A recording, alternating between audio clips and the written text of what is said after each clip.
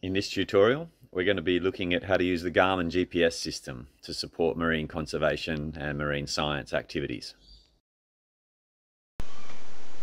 So one of the first things we're going to do in this tutorial is to look at how we locate a place that we want to go to using Google Earth and how we generate the latitude and longitude of that place so that we can then import that into the Garmin GPS system. The first thing to do is to make sure that we're in the right coordinate system on Google Earth. So we want to go into Tools, Options, and then down here we want to make sure that degrees and decimal minutes is selected. Apply, and then OK.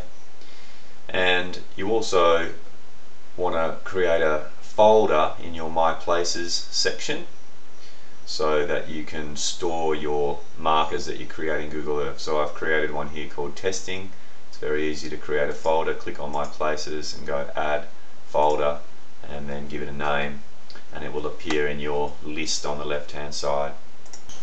The next thing we're going to do is to extract GPS data from a Google Earth placemark. So let's zoom in to a place that we might want to visit. In this case, the reef off from Gubba Gubba, south of Port Moresby. And let's say, for example, we wanted to go to this particular spot here, right on the corner of that reef. We click a marker, and we can, when that yellow box, that target box is around that marker, we can move it around and we can put it where we want. And you'll notice the latitude and longitude here are changing as I move that marker around. So we put the marker where we want it, give it a name, test marker, and hit OK to save it. It's put it down at the bottom of our list, so we want to put that in the folder that we're creating so that it keeps everything nice and neat, so we can cut that from there and go up to our testing folder and paste it into there. If we want to get information up again about that marker, we can do it two ways. We can right click and go Properties, or we can come up here into the toolbar on the left and then again right click and Properties, and it will bring that up. Okay, so the next thing to do is to get the GPS data from our Google Earth marker into Basecamp, and I've got Basecamp running down here. It's ready to go, and I've sort of zoomed in roughly to that same area. And so we go to the test marker, we check the properties, 947,996. We're going to go into Basecamp, grab a GPS icon, we'll zoom in a bit because we know we're going to be about here, and drop it somewhere there, and then click on the title of that waypoint, and we can change the properties. So we're going to call it Women of Melanesia, and we're going to give it a unique symbol, maybe a die flag, and then we're going to change those digits. So 47,996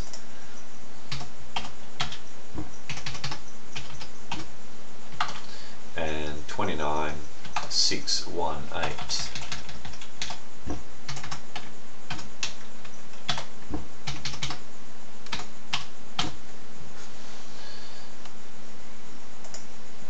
There it is, it's repositioned it on the screen, and we're seeing it here now in our list. And so to get that to the GPS unit, it's very simple. The GPS unit is currently plugged into the computer, and so I'm seeing it here as a device.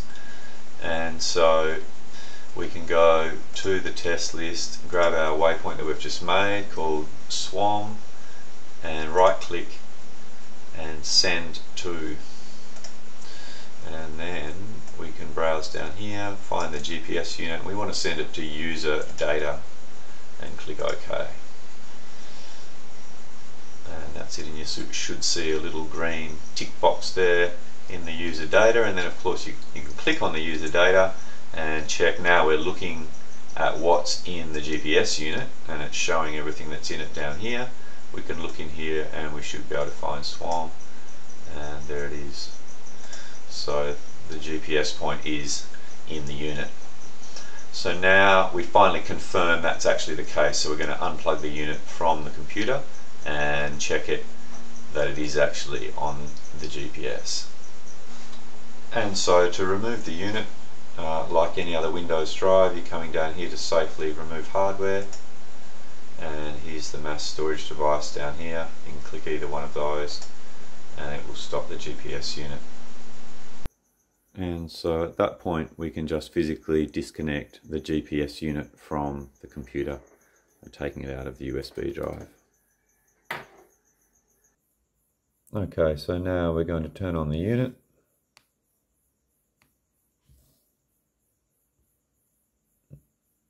And it's going to boot up, and we'll give it a 20 or 30 seconds or so to read all the data.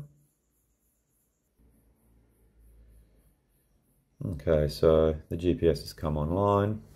We're looking at the map screen, and so we want to go to our page, go to our main menu, and we're going to go down to the waypoint manager and enter. And now there's a lot of waypoints in here, but then listed by proximity, but we can search for the one we want to check, and we know that it's called SWoM. So we hit the menu button and go spell search, and the first letter that we want is S. We hit enter, and the second letter that we want is W. And we hit enter, and there it is, the SWoM. So we can go down to done. There's SWoM, and those numbers should be the same. 0947.996 south and east 147 degrees 29.618. So that waypoint is now in the system, and if we want to navigate, we hit the go button, and now the system is navigating to that waypoint. So that's how we check that our waypoints are on the machine. Very important final check. It's you don't want to do it all on the computer and assume that the waypoint is there, get out in your vessel ready to do field operations and find that you don't in fact have the waypoint. So always check, and double check. In this last part of the GPS tutorial, we're going to look at how to actually navigate to a waypoint. You've got your waypoint in the unit, you're at the beach, you're ready to go and start operations. One of the very first things you should do is to clear the track log. Every time you use the GPS, it's a very good idea to save a discrete track just for that day's activities, and then those tracks can be saved later and reviewed. So to do that, we go to page,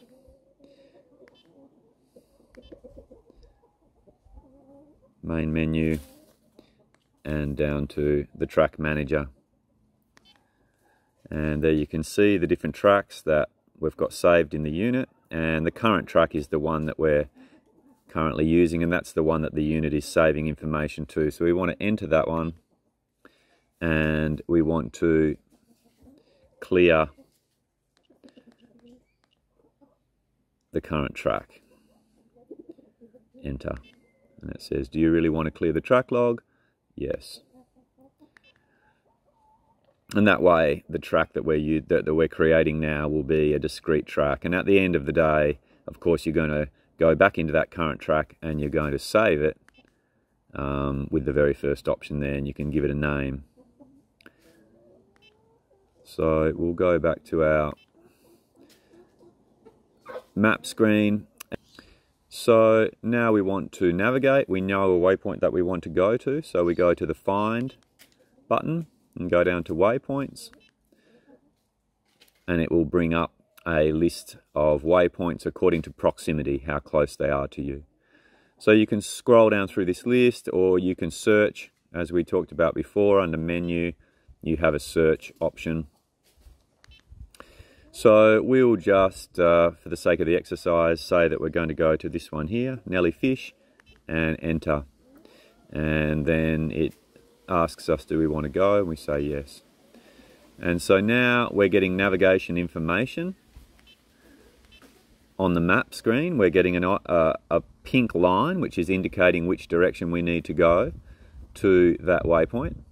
If we go to the page button and go to our compass page, it is also going to give us information about how to get to that waypoint. It's telling us how far, and the big red arrow is telling us in which direction to go. And now it's indicating we need to travel east in order to get to that waypoint. When you get to that waypoint, you may want to put another waypoint in, and so the way to do that is to hit the find button and tell it to stop navigating, or you can find another one. So find another waypoint, and we can go down to that one, for example, and then we get a different go and we get a different arrow, and if we're on our compass page we get a different direction. So at the end of the trip you want to get your GPS information off the unit and onto the computer so that you can review it, share it, look at it. So I've connected the GPS to the computer, I've opened Basecamp, and as you can see the unit is just being detected by the Windows system. Can take a little while, can take up to a few minutes, so you just need to wait until it's finished doing that, and you'll see on Basecamp when it is ready to go. So it's finished checking, and you can now click on our user data, and there's our test site, test 1, SWoM 1. So the easy way to get the information from the GPS into Basecamp is to just use this arrow here which says receive from device, and if you click that it's asking you where do you want to receive it from. We want to receive it from the GPS unit, and click OK, and there we go, it is brought everything off the GPS into this list here, and it says data received on the 22nd of the 5th.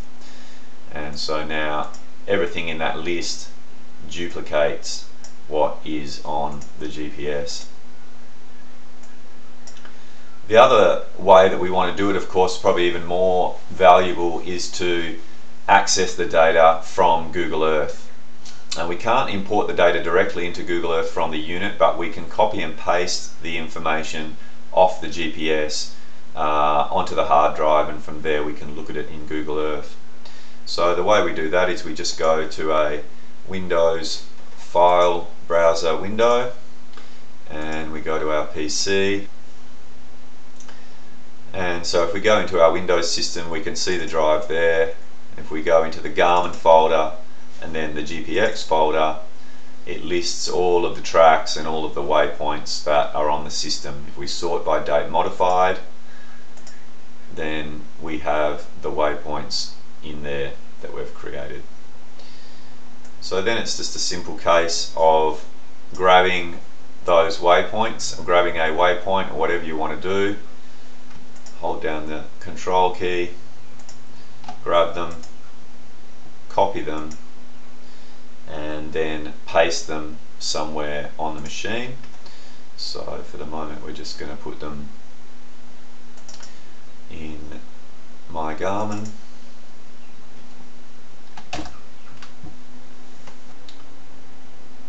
And so to visualize GPS data in Google Earth, it's simply a case of going up here to File, going Open, making sure we have the type of file set to GPS, not Google Earth, so you need to set it to the GPS type, and then you can import the data. So we'll grab this one for example, hit OK,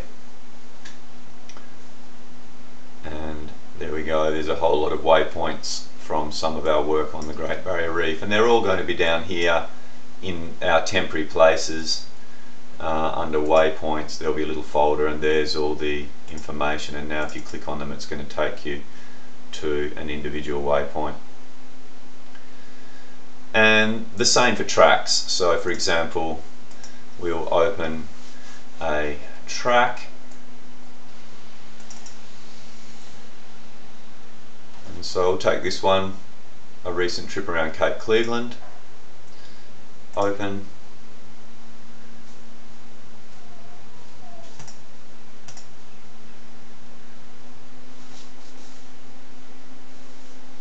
and the system brings in the track. And again, you can come down here in the temporary folders and then you can find the actual track. You can copy and paste it and move it to another folder if you need to. You can also look at its properties and see all the information about the track, how far you went, the altitude, etc. So these are very useful for looking at exactly where you've been on Google Earth, particularly if you're anchored in a particular spot, and you can see details of the coral and the bommies and everything like that. And of course, back everything up at the end of the day. Make sure you've got multiple copies of your information. That's it. I hope this has been helpful for you. If you've got any questions, please email us coralseafoundation@gmail.com. Thank you.